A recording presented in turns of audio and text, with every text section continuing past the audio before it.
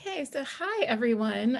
It's just about 3 o'clock now, so we'll go ahead and get started. So nice to see you all here today. I think I know almost everybody, but if I don't know you, I'm Shannon Egan. I am the director of Schmucker Art Gallery, and welcome to Family Weekend at Gettysburg College 2020.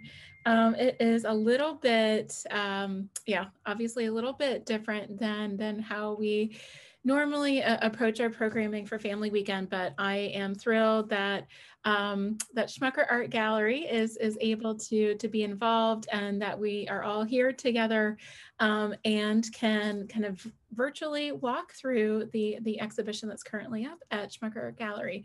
So what we're going to do today, I'm going to share my PowerPoint and show you some of the installation shots, but this is really an opportunity for my students to tell you a bit about their research from last year. So just a little bit about the show. I am going to, again, share my screen right now.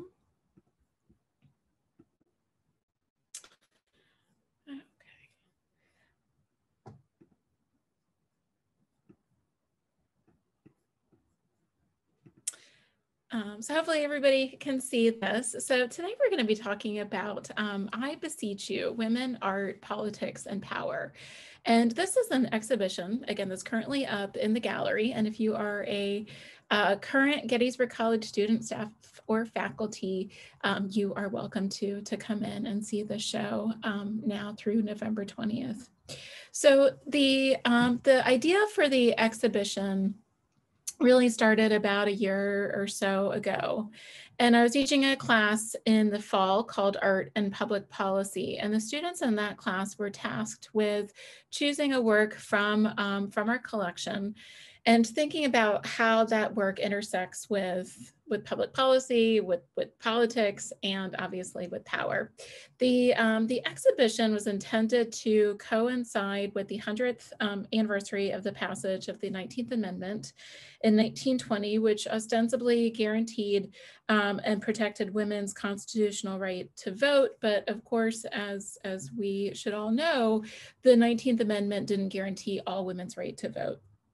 And so this exhibition kind of sets the stage for discussing continued issues of inequality and social justice. And all of the artwork in the exhibition are all by women artists who respond to issues of identity, environmental activism, politics, and power in art. The students in my spring semester class, Art After 1945, kind of picked up where the students in the fall left off, and were also tasked with choosing a work of art from contemporary work of art, and also to think about these relevant issues. As we all know, in March, everybody went home. We've switched to remote learning. And so I am especially proud of my students in the spring for keeping up and continuing with their research and writing during a really difficult semester. I also want to thank a few students who decided to pick up extra work and continued researching and writing about additional works of art through the summer. I want to acknowledge too the generous donors and lenders to the exhibition, as well as the co-sponsors. So the co-sponsors of the exhibition are the Department of Africana Studies, the Art and Art History Department, Peace and Justice Studies, Women, Gender, and Sexuality Studies, the Office of Diversity, Inclusion, Environmental Studies, the Office of Multicultural Engagement, and the Women's and LGBTQIA Resource Center. I also mentioned, I want to thank the generous donors and lenders to the exhibition, Dr. Deborah Smith, who I think is joining us today, the Robin Wagner and Michael Berkner Acquisition Fund, as well as Lafayette College Art Galleries, Dickinson College's Trout Gallery, and the Colby College Museum of Art, as well as artist Jessica Houston. So what I want to do next is have my students introduce themselves. And I also would love for Carolyn, if you want to introduce yourself too, that'd be fantastic. And if you want to jump in and I'll kind of mention your involvement in a minute, but maybe we can start with Megan and you can tell us your class year, your major, and which work of art you discussed. And then after we do some introductions, then we'll sort of walk through the gallery and each of you will have a chance to talk a little bit about the work of art that you researched. So yeah, I'll start with Megan. Hi, my name is Megan Reimer. I am currently a junior art history major, and I was fortunate enough to be able to research the photographs by Donna Ferrato from her series, Living with the Enemy. Thanks. Okay, Darby, it's so nice to see you again. Hi everyone, I'm Darby. I graduated in May. I'm currently working on my MLIS degree, and I research K walking stick and Suko. Thanks. Okay, Ashley. Hi, I'm Ashley. I'm a senior. I'm an art history major, and I was able to research Zoe Charlton's Homebodies #8 and Reared #2. Great, thanks. Okay, and then like I said, I want to mention Carolyn Hawk. She gave an amazing gallery talk earlier this semester. She was one of our 2 student curators for the exhibition Mexico and the People, Revolutionary Printmaking in the Taller de Grafica Popular. And Carolyn is on campus this semester, and she's also been giving in-person gallery tours. So if you have the opportunity to be, I don't know if any of us have the opportunity to be on campus, but she's been giving some in-person gallery tours on the I Beseech You exhibition. So Carolyn, you wanna pop in and say hi to everybody? Hi, yeah, I apologize, my camera's not necessarily working today. Yeah, this summer and actually last semester, I had the pleasure of researching 6 of the 12 lithographs that are currently on display in the gallery that were created by the Taller de Grafica Popular in 1946 for the Associated American Artists Gallery in New York City. Great, yes. And if we have a little bit of time at the end, maybe I'll switch PowerPoints and we can walk through that space as well. As I mentioned to the students earlier, I kind of intend for this to be a pretty informal discussion. We're a relatively small, intimate group. So let's just sort of chat and talk a bit about the work. So don't hesitate to unmute yourselves, shout out, and we can pretend that we are all in this space looking at art and having a conversation. And it is so nice to see Emily Francisco here. Hi, Emily. She gave a wonderful, wonderful talk. She's Gettysburg College, class of 2014, who is currently a curatorial assistant at the National Gallery of Art and gave a fantastic lecture on Wednesday evening. So again, Emily, please do jump in and lend us your expertise as we go through. So if you haven't had a chance to come into the gallery, this is what you would see as you kind of enter into the space. I always have a fun time selecting wall colors, and this year I wanted, because the exhibition was intended to coincide with the centennial of the suffrage movement, I wanted to kind of obliquely nod to those colors. A couple of the walls are tinted kind of a slight purple. And as you can see too, a big mix of prints and collages, some sculpture, and then in the back we have a video installation. The title of the exhibition is borrowed from this print by a prominent Black woman artist named Carrie Mae Weems, titled "Tell Me, I Beseech You, when I casted my vote to you, did I cast it to the wind?" And unfortunately, Ryan DeStefano, who wrote about this work in the Art and Public Policy class, is not here to tell us about his research. But I thought it was a really kind of important and timely work to include in the show. This was a work that we acquired a couple of years ago.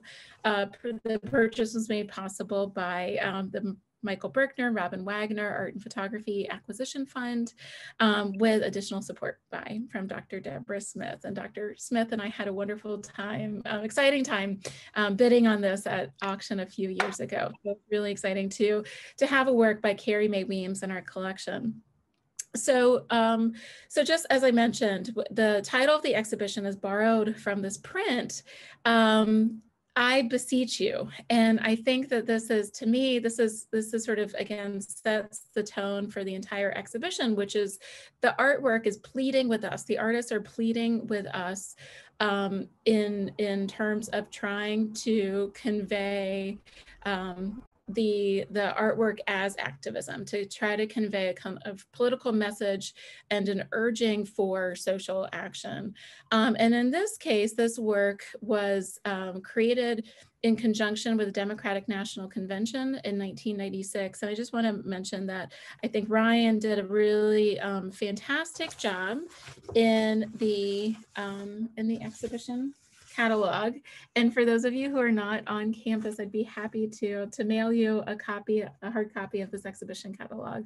Oh, hey, Ryan, there you are. I am going to turn it over to you so you can tell us a little bit about how you situated Carrie Mae Weems's work and just your general thoughts on it. So nice to see you. And if you could introduce yourself too to the group. Yeah, so I am Ryan DeStefano. I'm a senior at Gettysburg, and I took the Art and Public Policy class last year. And yeah, so I did the write-up on the Carrie Mae Weems work, which I thought was a very super interesting work. I really liked the kind of combination of like the old 19th century photograph with kind of the 20th century kind of political message. And I think it definitely is still a message that like kind of continues to resonate.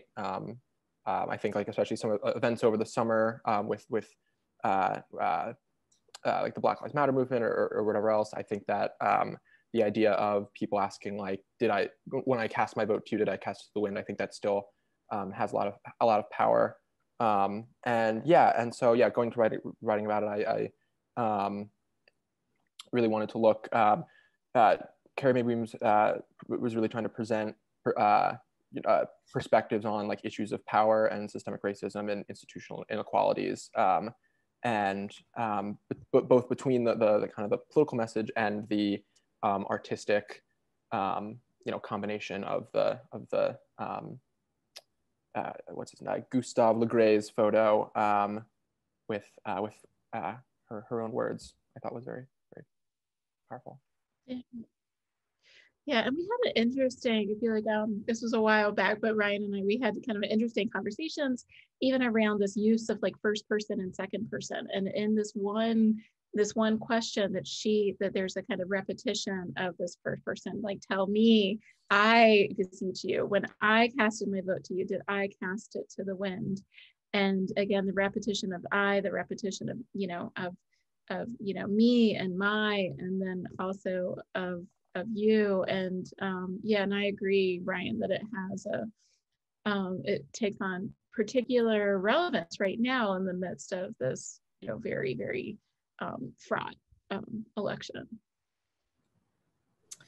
And yeah, and as Ryan mentioned, this is her text, and she appropriates a 19th century photograph by the French photographer Gustave Legre. And I've gotten a few questions from students as I've done, class tours, is that she was the one who tinted it purple, that the original photograph would have been, maybe about this big, black and white.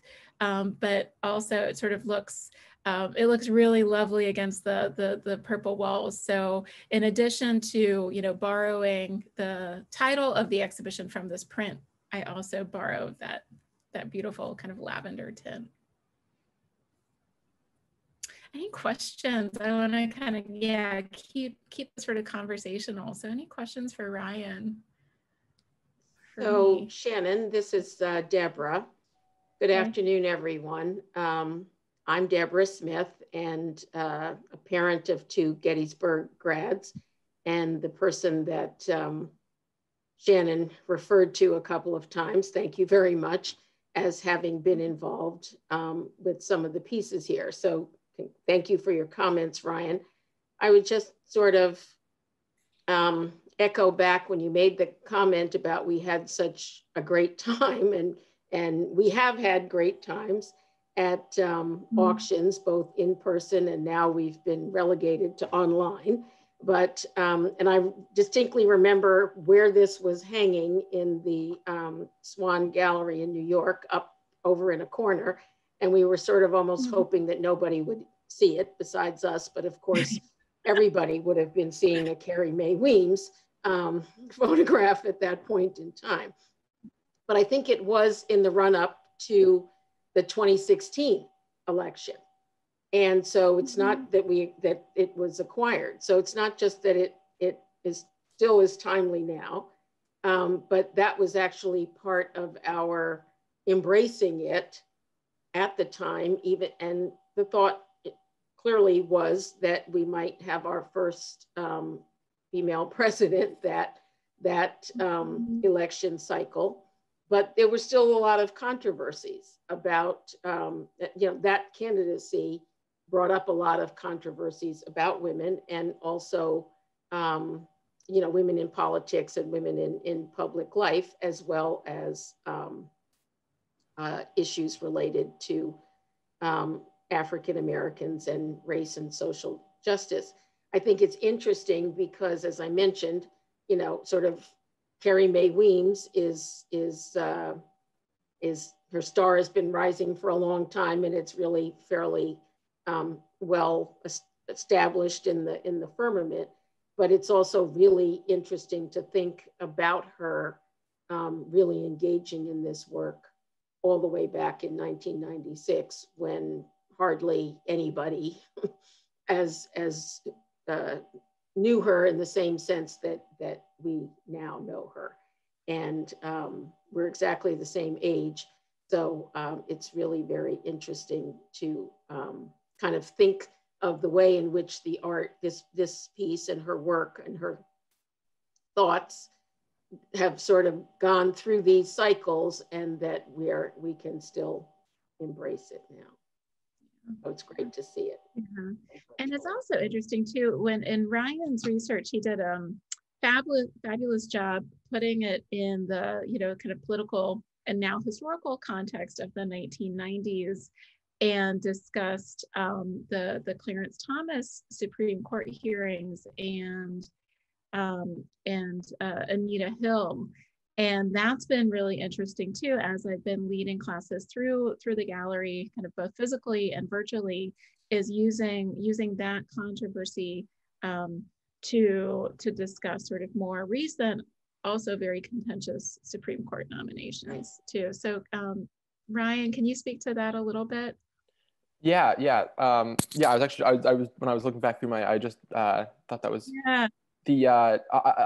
obviously like it was partly in response to the Clarence Thomas hearings, and I think when we were writing this, it was just after or just around the Brett Kavanaugh hearings, and now we're in the Amy Coney Barrett hearings process, and so it's just and with the with the passing of Ruth Bader Ginsburg recently, like I think the issues of like women's rights and the feminist movement, which she also touches on in her work. They're all kind of thrust back into the national conversation. So I just think that's it's sort of like kind of a common thread throughout our history, from way back to now, that it's interesting to see it how this commentary you could almost apply it to any time period. But yeah. Great. Well, thank you. Thanks. So we'll just kind of I'm keeping an eye on the time. I'm not going to keep anybody past 4 o'clock, but want to keep us moving through. So the Carrie Mae Weems work is installed on this wall. These are the doors as you enter into the gallery. And it's a relatively eclectic show. As I mentioned, it's all kind of centered, you know, all of the artists are women artists. The theme of the exhibition is about, you know, how these different women artists take on various issues. But I like when I'm thinking about exhibition design, I like for there to be at least some kind of thread that connects, just like formally, you know, thematically, that connects one work to another work. And on this wall, this is the Carrie Mae Weems print, that it's about kind of reflecting back, kind of appropriating or paying homage or working with, you know, work of art from, you know, from the previous century. So she appropriates this 19th century photographs, and then the text is what is important, right? The text changes the meaning and changes the message of that, you know, 19th century Gustave Le Gray photograph from just a, you know, a boat on the water into something that is engaging very significantly with the politics of the period. So right next to that is another work. This is by artist Sue Coe, called Butcher. And again, she is also looking backwards, you know, thinking about art historical precedents, juxtaposing that with a big, with text. And I'll just want to mention too, that next to Sue Coe's work, and Darby's going to tell us a little bit more about Sue Coe, are two prints by Kata Kollwitz. And Kata Kollwitz was a major influence on Sue Coe. So I feel like these are the strings and the threads that hold it together. And Darby, I wish you could see this in person. So, so I'm gonna kind of jump back and forth. These are the two Kata Kollwitz prints. And again, as Darby is talking about Sue Coe, I want you all to kind of keep these prints in mind in thinking about how we can understand them in relationship to Sue Coe. So Prisoners on the left, 1908, which is an etching, and then The Parents on the right, which is a woodblock print. And so, yeah, so go ahead, Darby, tell us a little bit about what you learned, who Sue Coe is, that sort of thing.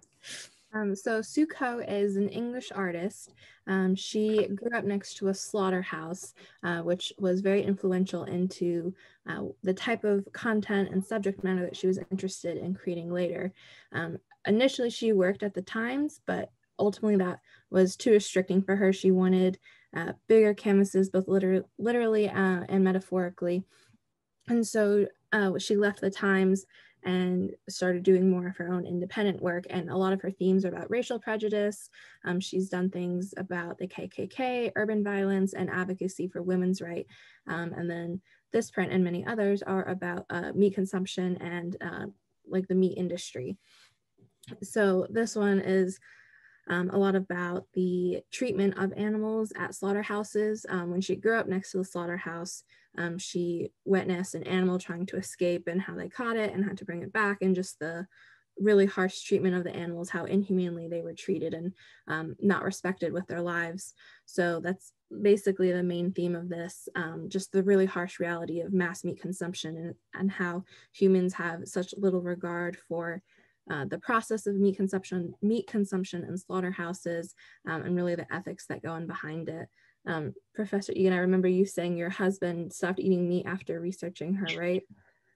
Yeah. And this, I like to mention that because back to the idea of I Beseech You, that Sue Coe is definitely an artist who is like beseeching us, right, pleading with us, begging us to kind of reconsider the ethics of eating meat. He was able to hear her give a gallery talk and saw a kind of a bigger exhibition of her work at Dickinson College, and the way that she kind of articulated the issues that Darby just addressed, just like a switch flipped for him, and it clicked, and to me that, I mean, that is what art should do. It should make you think differently about these issues. And I think all of the artists in the exhibition again are kind of begging us to think differently about these larger issues. Yeah, and I'll add one more thing. One of the things I appreciated about this and doing the research is that slaughterhouses aren't necessarily, you know, they don't want to invite cameras in and crews and to show really the reality of this. So when Sue Coe was doing her research, she was able to bring in sketchbooks and notepads, and this was her way of saying, look, this is what's happening. I can't show you with cameras and pictures and things, but this is the reality of it. This is what I want you to know. So just, I think that's really important to remember, the way artists are able to communicate about current events in ways that other people are unable to. Yeah. And just a little bit more about the behind the scenes of how this work got selected.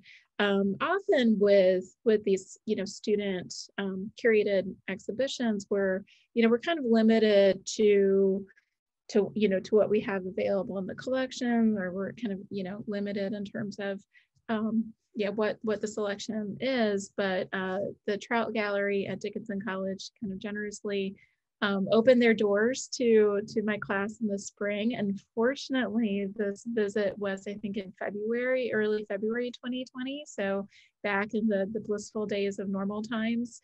And so the students were able to see a selection of about, I think, like 6 or 7 works by Sue Coe that they have in their collection, and really kind of discuss and assess and think about size and scale, as well as think about how it might fit with other works that would be included in the exhibition. And this is the one that they voted on and that they included. And so again, I was really lucky to be able to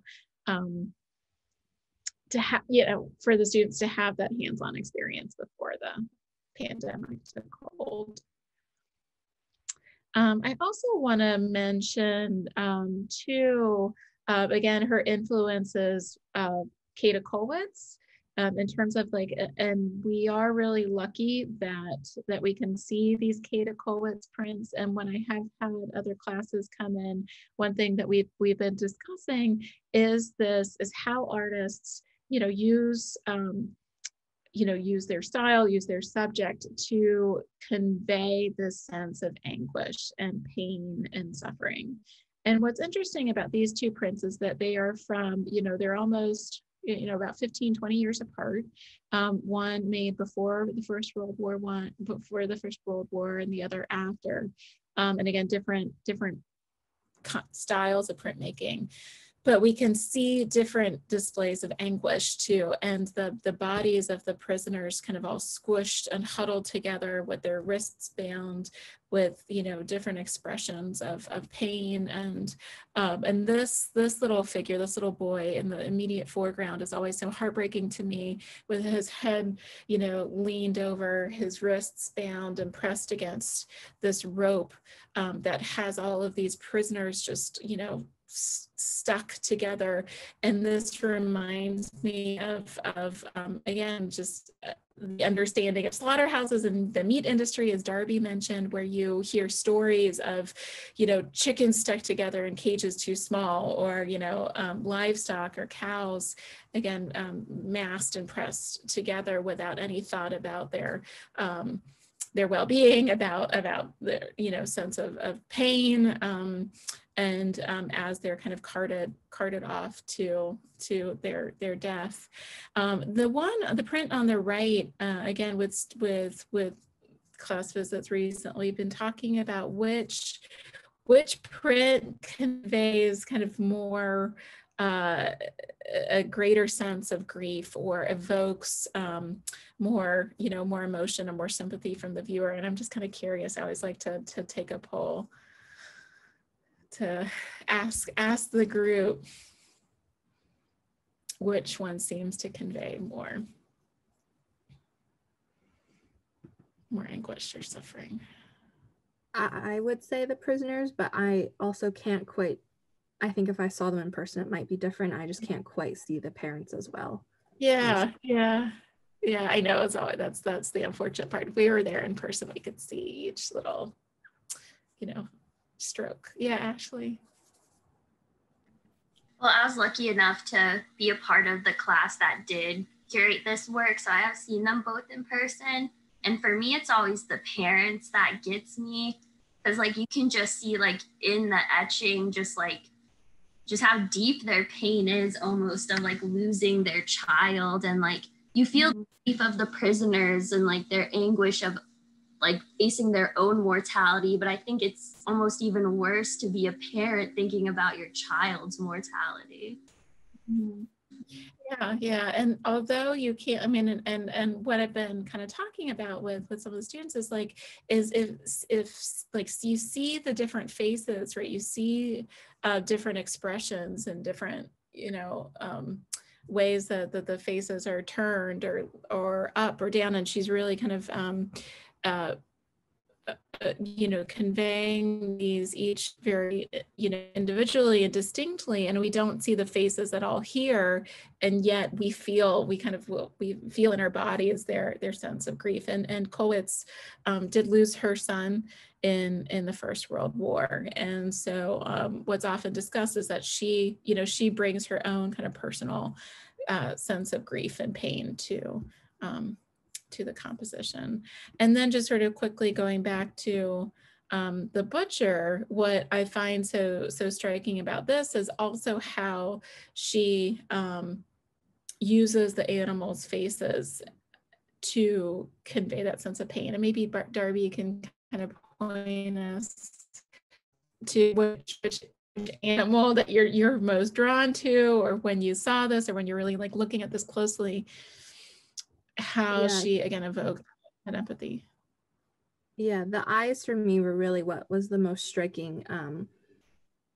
I just felt like the eyes had a very piercing gaze on all of the animals and on the humans too. I didn't mention it before, but she also is interested in the way the human workers of the slaughterhouses are treated, not just the animals. But the animal in the foreground on the right, I think it's the sheep. That one always really tugged at my heartstrings the most. I think it's just the smallest, seemed like the most helpless, being trampled. And then of course the cow who's hanging, that one's also hard to see with the ribs protruding, definitely. Oh, and the tagged ear. So those were the two animals for me, but just the eyes in general, like you feel for them. Mm-hmm. Yeah. And it's, for me, it's always this little piglet right at the center with the blood kind of staining on his cheeks. Great, well, thanks. Okay, we'll keep moving forward. So, so on this wall, you can get a sense of Carolyn's exhibition that she co-curated with Joy Zangi, Mexico and the People. And we only have about 1 week left before this exhibition closes. But again, beautiful, beautiful show. So on this wall, you can see the Donna Ferrato photographs on the right, and Megan will tell us a bit about those. And then over here on the left are 2 collages by Zoe Charlton, and Ashley's going to tell us about these. And then the K walking stick print, and then a big print by Emma Amos. These 2 are on loan from Lafayette College Art Gallery. And then this is a portrait of Marian Anderson by artist Margaret Burroughs, which is on loan from Dr. Smith, from Dr. Smith's own personal collection. And what I feel like is, you know, again, so difficult to kind of convey through our screens, through the web camera right here, but is the sense of, again, like connected threads or ways that we can understand how one work, it can be in dialogue with another work. And on this wall, what I found was, once everything, you know, was in the gallery and we had to find places for it, was finding those ways that artists, that the works put together do create new conversations and new dialogue. So we'll talk in a minute about Zoe Charlton's collages, but I loved seeing the collages of these fragmented bodies next to the fragmented bodies in the K walking stick work, next to, again, the collaged, you know, faces and photographs and portraits in the Emma Amos, and the portraits then that repeat in both the Margaret Burroughs print, and then the faces that repeat in Donna Ferrato. And so I feel like this is my wall that kind of transitions from collaged bodies and faces into more serious portraits. So Ashley is going to tell us a little bit about these two collages by contemporary artist Zoe Charlton. Yeah, so as Professor Egan just said, Zoe Charlton is a contemporary artist. I think she's still working out of Baltimore right now, so she's kind of close to Gettysburg, which was really cool. My first interaction with her was in the spring 2019 semester when the main gallery space was dedicated to her show, The Domestic. And I saw these pieces in that show and I really liked them then.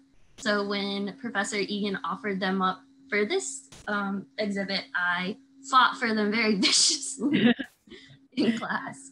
But yeah, so the one on the left is Homebodies number 8, and then the one on the right is Rear number 2.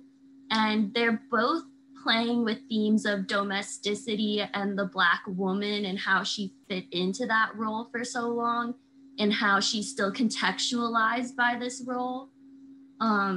More specifically in Homebodies number 8, this collage of a cookie cutter type house from the 50s with the young paper doll body imposed into it kind of speaks on domesticity as a whole and how a woman identifies with her role in the home and how she becomes the home and kind of the options limited outside of that. And then in Rear number 2, I found that she's talking from a distinctly Black experience of the commodified woman's body. That collage, the Black woman's figure is taken from pornography, which speaks to even more so how the Black woman has been commodified through time. She's been commodified as a caretaker, expected to rear white children for well-to-do white families and assimilate to that role as nanny and caretaker.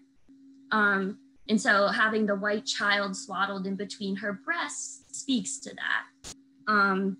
Yeah, she also speaks about primitivism and how the Black body is still primitivized, exotified in art with the inclusion of the African mask as the face. That's kind of a recall back to Pablo Picasso's Les Madame, I never say it right, but The David Tales to Avignon. Yes, that one, where the bodies are also exotified with the use of African masks as the face.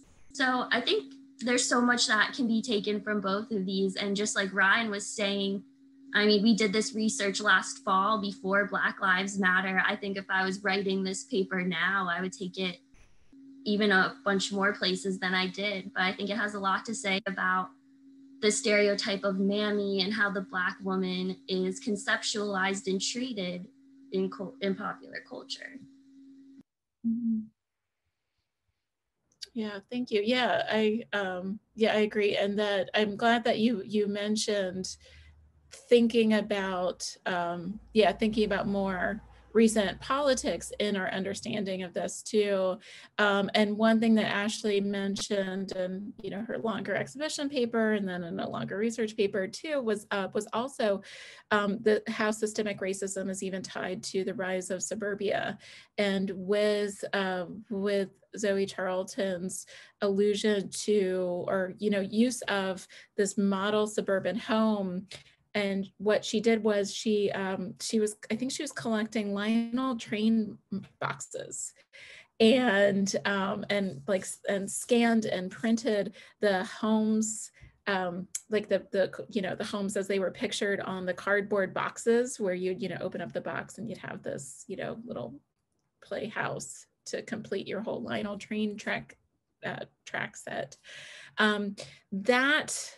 That reference to the suburban home too I think can be understood or can be situated within more recent discussions, and even in this election cycle too, with kind of very, very contentious ways of trying to kind of get at suburban voters and play to their racist fears. And I think Zoe Charlton's work, especially on the left, alludes to that too, with the suburban home and with the little white girl figure, the paper doll. That's becomes the sort of hybrid figure in this house with the silhouetted head, and the Mary Janes below. Yeah, Ashley. Something else I forgot to mention that I wrote about that I think is especially relevant now is also in Reared number 2 is seeing this idealistic young white child being reared by a Black mammy figure. I think Zoe Charlton is also trying to draw our attention to the opportunities that like a Black child doesn't get that are the same as a white child, because a Black woman is there caring for the white children's family. She usually still has a family back at home, and just the inequities in general of growing up differently. Yeah, and as Ashley mentioned too, we are fortunate to have had a big solo exhibition of Charlton's work in the spring of 2019. And in that exhibition was a huge installation of this upside down blue house.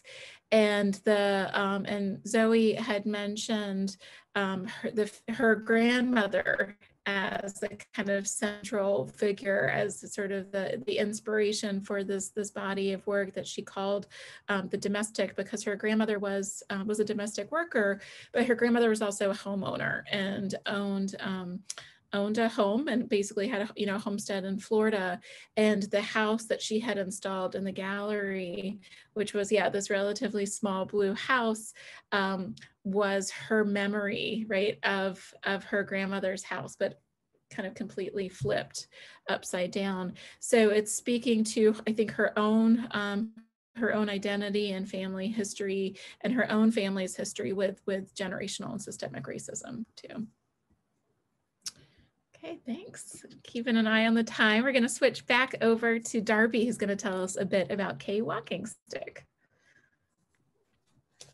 So Kay Walking Stick is a Native American and American artist, and one of the big things that she wants to communicate is aspects of identity and how she doesn't want to be pigeonholed basically into being a Native American artist and a Native American artist only. She has many more identities to her than just that. Her paternal side of her family is Native American, but she was raised by her mom, not near any of her father's family. So although she's genetically from a Native family, it wasn't part of her upbringing necessarily. But important to note is that she was actually the first Native American artist to be included in the Jansen art history textbook.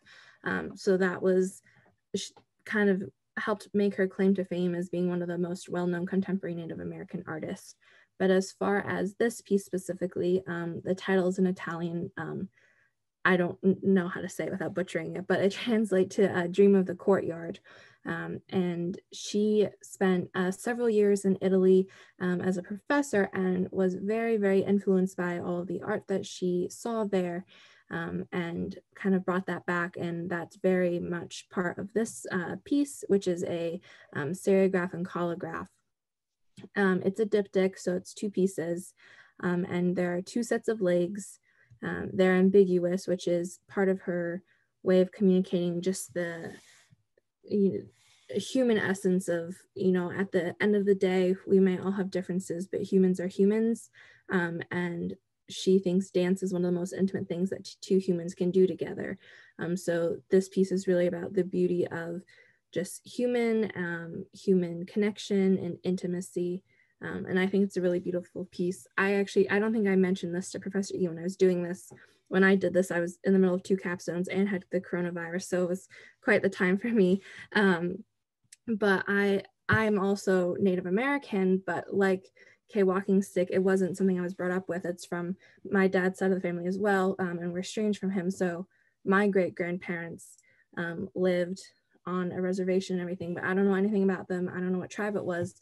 So just for me, doing this research was really interesting and kind of a connection I felt. But it was really interesting to read about her and her influences. I actually briefly got to talk to her. I emailed her. She emailed me back, but this was near the end of her career, and is very different than her landscape paintings that she did early on. But if you want to learn more about her, this book is from the Smithsonian of the American Indian Museum. I basically bought every book there was on Kay Walking Stick since this was right at the beginning of the pandemic and I had no libraries, but there's a lot of really interesting information out there about her. That's great. I'm so glad. Thank you for sharing that about your background. And what did how was Kay Walking Stick in your email correspondence? She was pretty short and to the point. I mean, very polite, but just definitely I could kind of get the sense of no nonsense. This is how she felt. She did this at the Experimental Printmaking Institute, and she said she had a lot of really good experiences there and got to meet other artists that she learned a lot from. But other than that, she thought it was nice that I was doing research on her, but she was pretty short in her answers as well. Yeah. Right, thanks. And one thing too that this that I think Darby had mentioned or that we had discussed was how I think we talked about how it reminded us of the Matisse's The Dance, and again kind of like Ashley's work, or she's recognizing that Zoe Charlton is sort of looking back on like French or European modernism and thinking about how that can be updated, like what the art historical precedent is and how to kind of critique it and move beyond it to say something else about, again, contemporary politics. I think Kay Walking Stick is appropriating or paying homage to, or making us, or at least making, Darby and me think about Matisse's The Dance, but again, pushing it past that early 20th century context. Oh, thank you. Okay, I want to kind of, again, keeping an eye on the time, I'm gonna jump past Emma Amo so that Megan can share with us her work on Donna Ferrato. So go ahead, Megan. Are you still here? Yeah. Okay. These photos by Ferrato are really, really interesting. In 1981, she was working for Japanese Playboy and photographing just the glamorous New York lifestyle. And she was living with a couple, Elizabeth and Bengt Holmgren, I think. He is Norwegian, so it's a little bit of a difficult name. But one night she was living with the couple, and he started beating Elizabeth, and she was able to photograph it. And from that point on, she kind of got this interest in representing and documenting domestic violence. And it was just a very interesting. All of these photos are from a series called Living with the Enemy that she turned into a book that I highly recommend anyone to read, because not only are the photographs there, but there are interviews with a lot of the women in it, and they tell a lot of interesting things. For instance, the one on the left is a woman named Ruth, and Ferrato actually made that image the cover of her book because it's so striking with the both of her black eyes, and you can see her nose is broken. And in the interview with Ruth, she says that my sons don't recognize me now because of what he has done to me. I'll never go back, which I think is just such a striking realization of how heartbreaking a lot of this is. But there was also this interesting juxtaposition with the timing, and this being in the 1980s. There's a lot of social pressure for these women to stay with the family, especially when there are children. And so Ferrato really kind of pushed for these photos and pushed for legislation to try to help these women. And she actually got her wish in 1994, the Violence Against Women Act was passed. And one of the co-sponsors was actually Joe Biden, who is who is potentially the next president. And he actually has said before that her photos are a reason for him pushing for this legislation. And I think that's really interesting that not only is her work striking and really important, but it also actually impacted legislation and actually helped these women. Mm-hmm. And I think, yeah, again, that's like such another important understanding that art can make change, right? It can make change in small ways with, you know, your choice of diet, but it can make change in big ways too. And yeah, and Megan did a, again, wonderful job in the exhibition catalog. She even quotes, she says, and I've been saying this to all of the people who are coming into the gallery or through virtual visits. She said, I met Joe Biden on an Amtrak commuter train from New York to DC while he was working on the creation of the Violence Against Women Act. He told me he had my book on his bookshelf and that he had been educated by the stories in it. So again, it's really remarkable that, yeah, that Donna Ferrato had committed so many years to collecting these stories. And Megan, she went, in addition to kind of visiting battered women's shelters, she went with cops too, right? Or yeah. Went on she actually spent over 6,000 hours riding along with cops. And that's actually how she got the other photo here, the one on the right. It was one of these calls, and she really focused on this idea. You can kind of see how the woman looks very scared, and the police is kind of this overbearing presence as this kind of shadowy figure. And that was because police were the first to respond to domestic violence, but in the past, they very rarely took them seriously. It was very rarely that that the men were arrested, even when it was obvious that the women's lives were in danger. And so there were a lot of pushes for protections, and eventually in 1984, the U.S. Attorney General's Task Force on Family Violence recommended that there be a mandatory arrest for this. And in 1986, 6 states passed laws requiring the offenders to be arrested.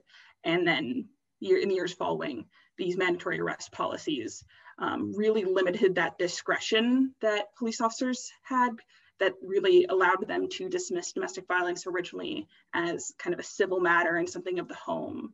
It really made it more like seen. That's good.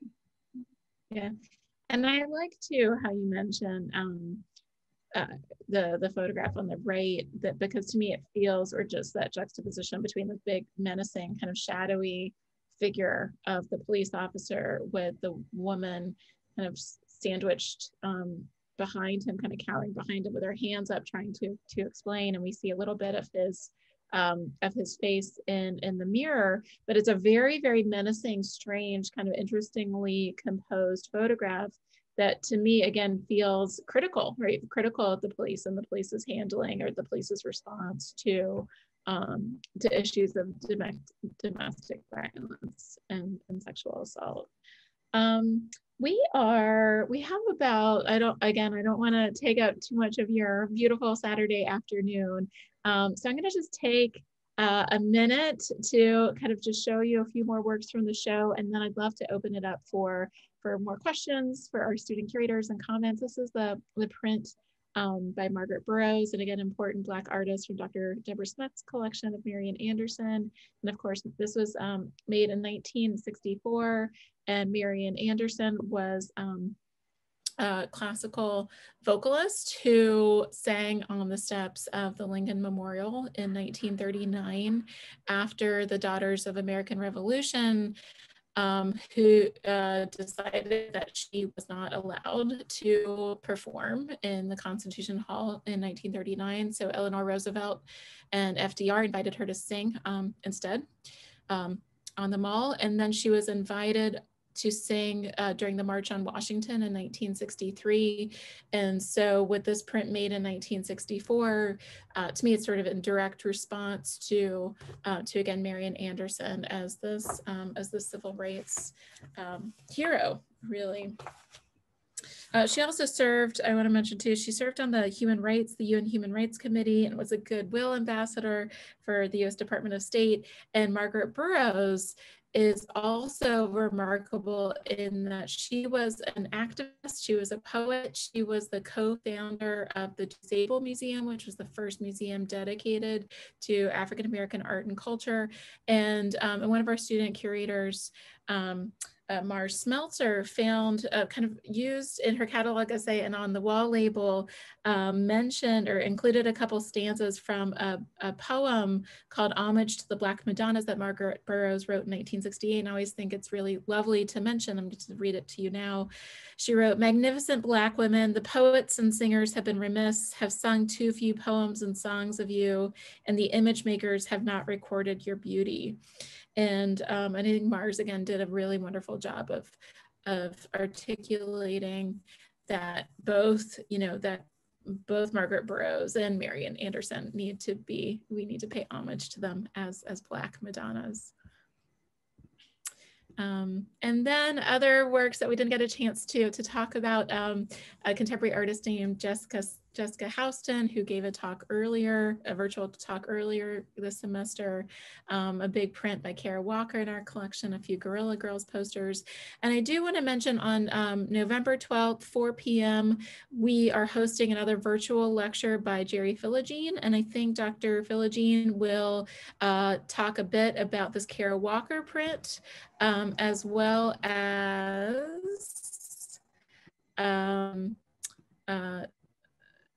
these works by Judy Chicago. And we have 3 works by Judy Chicago from her Birth Project series, as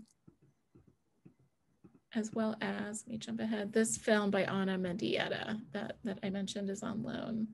So yeah, so a couple minutes left. I will open it up, and I'm happy again to kind of walk us through a little bit. I might go back and show you again this other work on loan from Dr. Smith. This beautiful print by Elizabeth Catlett of Harriet Tubman from 1975. So thoughts or questions?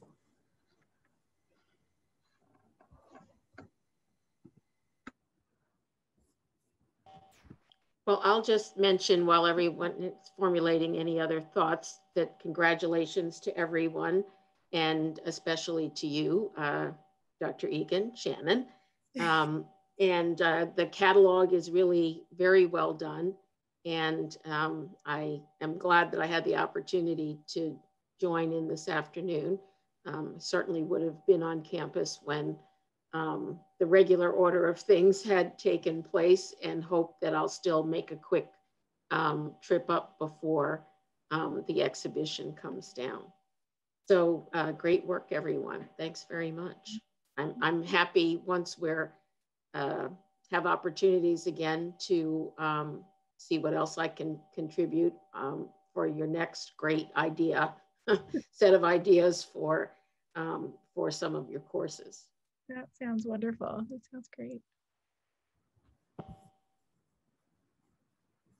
Yeah, thanks so much, Shannon, and congratulations to all the students.